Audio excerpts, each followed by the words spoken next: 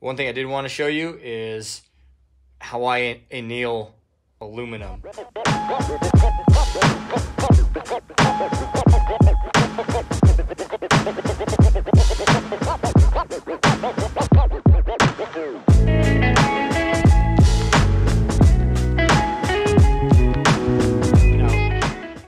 Chances are this had been annealed in order to do the bend in it, but I don't know if anything's done with it after the fact to reharden it or anything like that. So while I can bead roll this for sure right away, you see little granulation, little kind of stretch marks from just bead rolling it straight away.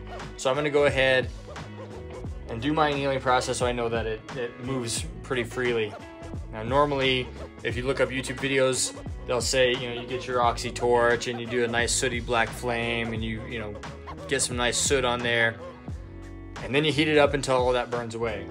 But in reality, a Sharpie marker works in the same principle. So what I'm gonna go ahead and do is mark out my tube where I'm gonna anneal it in a black Sharpie, and once it burns away completely, the color is gone, it's the exact same as if the soot from a oxy torch, but this is a hell of a lot more convenient. So, all right, just got to interrupt real quick. I don't think I've made it clear yet, but the only purpose for the black sooty flame or the Sharpie trick is just a temperature reference.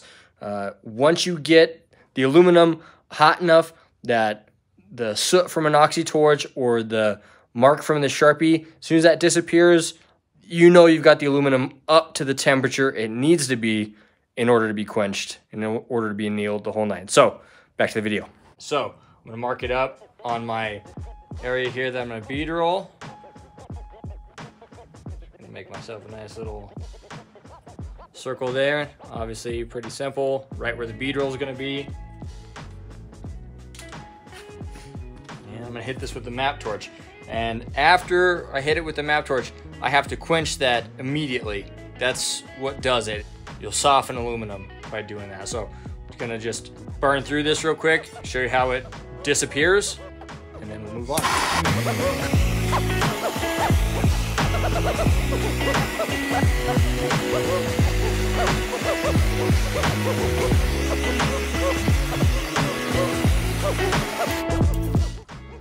All right, so fully annealed, fully quenched, the whole nine, we're ready to roll. So I'm actually gonna crack open the WD.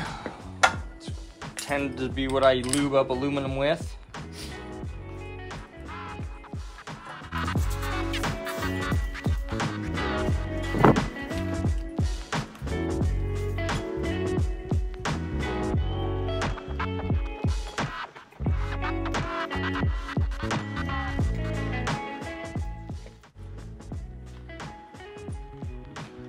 At the very least, that made that a lot faster.